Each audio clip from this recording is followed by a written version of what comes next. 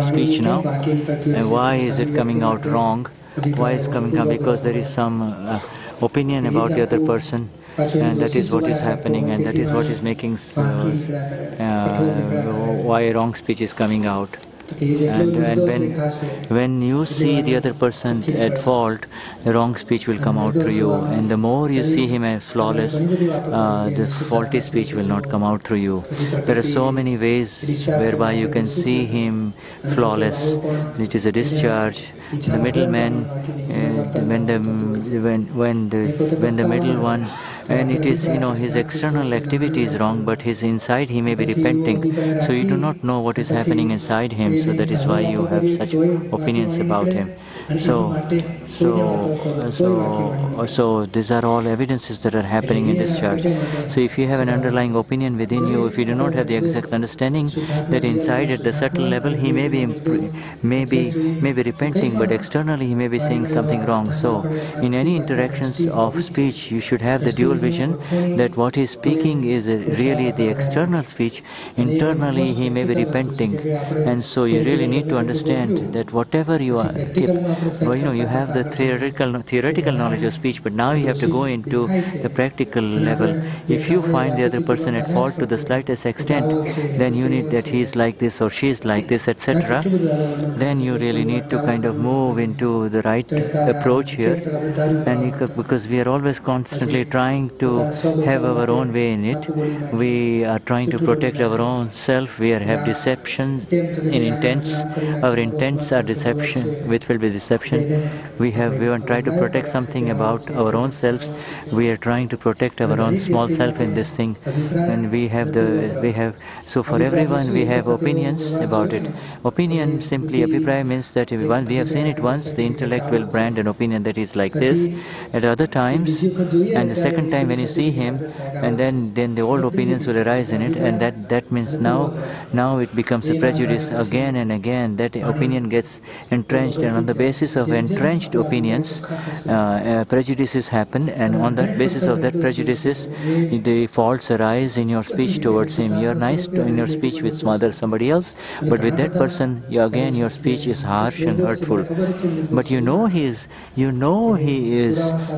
flawless, but you are not seeing that he is flawless. You have to see that he is flawless through the applied vision of your S capital self and the application of this Gnan. And you have to say that he is the non-doer, he is really flawless, and he is the pure soul. And then if we want to go forth with the pure non-violent speech, which is Syadvad, and then this will decrease the junk within, and you will become free from insistent speech, hurtful speech within it. When you maybe have hurtful speech, but it begins with the issues of not finding any fault with the other person.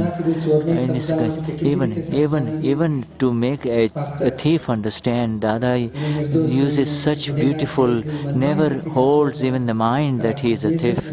There is the slightest feeling of aversion reaction towards that person before he talks to the thief. In the same way, we have to talk with those with whom we have sticky reactions with file of speech, with speech, and whenever you speak about that person, there is hurtful speech coming out only, and then you worry about it. So we are doing pratikraman only at the subtle level only. We are not going into there is a lot remaining inside which still remains to be taken care of, and and then the opinions about other people, prejudices about other people. But our five agnas are such that it will make us see the other person flawless in the relative, and absolutely the pure soul in the real. And whatever has happened is vyavasthit. Then there is no question of the opinion or the prejudice is there. But because to believe that the person is continuously a thief, it is but you see, but the other person is constantly changing on the basis of his karma. But your opinion is what is binding. He may be a very good person, he may have turned into a saint now, but you are holding him in your mind through the prejudices that he is like this only. So externally the wrong thing may be happening, but he may be repenting inside, and therefore it is you are stuck, and you are stuck, and he will receive wrong vibrations from you, saying that this person is looking at me with the wrong vision, and therefore he can sense your vibrations, and so your relations with him will not be the way they should be. So he will not accept your words coming from you. So he will remain distant from you. He will have knots with you. He will have further ragdvesh with you. But the more you become free from this, with every human being, with exactness, and even if supposing in Samayik the reactivity was with 4 or 5, but you are having finished with those 4 or 5 people, look where within yourself your speech has got underlying insistences, and what are the underlying ego-based reactions within you. Where is your miscorrection? Where is your yellow glasses coming in? Where are you not able to see where it is? And that is why you have to see any major event of speech clashes, and where was my ego in it? Where was the hurtful ego in speech? And how was I at that time in my interactions with those people, so that I will not do that again with others. So anyone who arises in front of me, there will be the true Syadvad speech that is coming out. Dadashri says, when I attained the Gnan, I cleared it up with my Ragdvesh, with each and everyone. He saw everything in Gnan, but you see the speech was still coming out. That was probably a little harsh, and he cleared it out, and as the harsh speech went away completely, he became the evidence of the absolute Kalyan for the rest of the world now. And the biggest thing that is the obstacle in this thing is this insistence and heavy insistence in your worldly interactions, and that get expressed through the speech. Or he is a bad man. Man, I told you he is a bad man. Don't go there. He is a bad man. He is a bad man. He is a bad man. So this is a discharge. So he is giving opinions in that which is discharging. Tomorrow the discharge karma may be different. Tomorrow he may have become a saint in the worldly life. But your opinions. So everything, the inside is also changing, and the external is also changing in that other person, and it is also changing within you too. But your insistence is grab you, and is the big anchor in your path of progress. Therefore, you cannot move away from this anchor that keeps you stuck up. And so you don't really need to go into that at all in that direction. So let us clear it up in the proper manner. And so it is due to our opinions and our strong beliefs and our entrenched beliefs and our resistant beliefs and our prejudices, our severe prejudices that prevent us from having the clear and the distinct experience of the self, which is the E-capital experience of the self. That is the Spashta Vedam. With each and every human being that you have encountered in this life, currently or in the past, there is some underlying opinion about him. That is the inner knot. That is some of the layers and things. So now that does not let you see it as it is, and because you cannot see it as it is, your own pond is muddled, and therefore it does not let you see through to the others. So it does not let you see without the yellow glasses, through the effect karma, the subtle effect karma. It makes you forces you to see it through the yellow glasses, rather to see it as the pure one that the other person is. And you have to start it with the sticky files, especially with file 1, file 2, and then file 3, and then those who are with you in the seva and the work of Dada. And this is where you really need to go. And so wherever there is the slightest argument with someone, whenever in the slightest argument, the intellect will immediately show the negative of the other person. And the negative will pile on the negative, and the pile on the negative is because you gave the opinion. And if you have rag for someone, you like that someone, even if he is speaking nonsense, you like it. And you say but the other people. So this world is like, the nature of the world is that it makes their ongoing opinions that are happening all the time. So today we are going to wash off the opinions about other people through the spoken speech. Why and how are you going to get that opinion? Then it is coming out through the content of your speech. If somebody asks you a simple question, you'll say, why do you ask the question? Immediately you get upset. That means you think you are superior and that he is not worth giving an answer to. And so, whereas somebody else asks you a question, you will spend half an hour explaining it to him. So who are all this? These are your own Kashayas that is making you behave through speech in hurtful manners. And so but if you do not have any opinions about the other person, good or bad, then you become free from it. Then the more you will rise towards Vitaragta, becoming the Vitarag, the fully enlightened one. But you see, because slowly in worldly interactions, the intellects, as you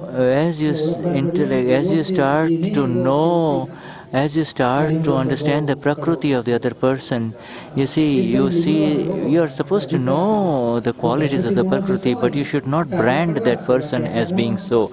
By branding that prakriti as you see the positive and the negative, but you see that the prakriti is filled with the positive qualities as well as the negative qualities, but really he is the pure soul only, and therefore, but otherwise you say he verily is the kind said, he is like that only, and therefore you did not see that these are the qualities of the non-self complex and got nothing to do with who he or she really is.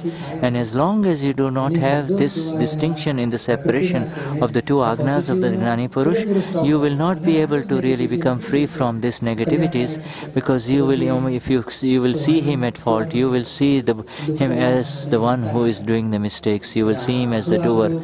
So we need to purify the vision through the vision of the pure soul and through the application of the two visions of the Agna 1 and Agna 2. So let us do the Samayik Vidhi. Hey Dada Bhagwan, O pure Lord Simandir Swami Prabhu, with the exact applied awareness of the pure self, Shuddha Upyog, through sticky file interactions, wherever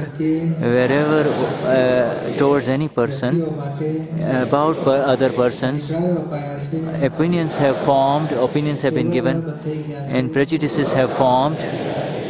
Let me see all those mistakes in Samayik, and grant me the energy to see those mistakes in Samayik, to see the prejudices and the opinions through the applied awareness of the S capital Self in the 5 Agnas, and to wash them off.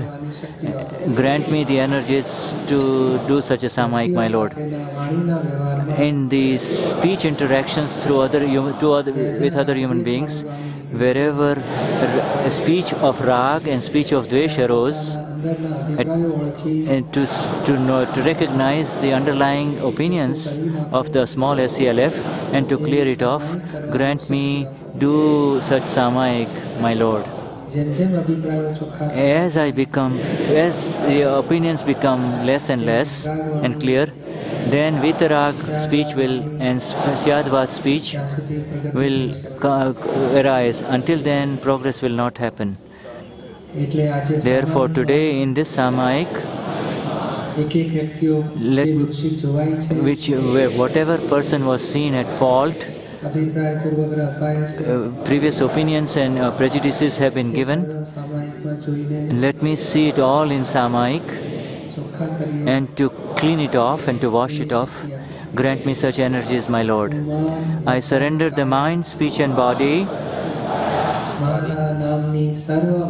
all illusions associated with my name, bhav karma, charge karma, dravya karma, subtle discharge karma, yellow glasses, no karma, gross discharge karma. O Dada Bhagwan, the manifest self within me, I surrender them unto thy divine feet.